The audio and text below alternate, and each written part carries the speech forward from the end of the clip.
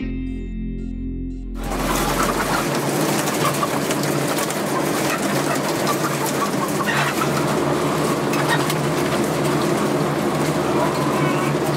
always been concerned about animal welfare, and we felt as a family farm, this addressed that next concern about animal welfare, because our conventional housing system met all the concerns regarding animal welfare, but it didn't give the ability to the hen to exhibit some of its natural behaviors, which is perching, scratching, and then going to a quiet nesting area to lay its egg. There's no difference in our hens. Our hens were happy in our conventional housing system, and our hens are happy here. I put it similar to like riding on an airplane.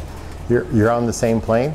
In economy, you have a little less space. In first class, you have a little bit more space, and you're catered to a little bit more.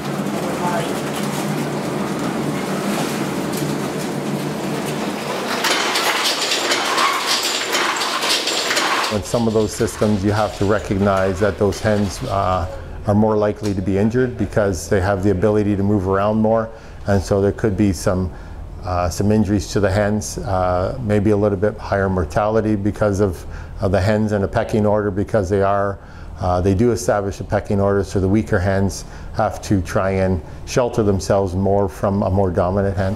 What I worry about is these companies that are making these decisions and don't understand how we produce eggs in Canada. That's my biggest worry. You have the corporate companies of the world making these decisions, and they have no idea how we produce eggs.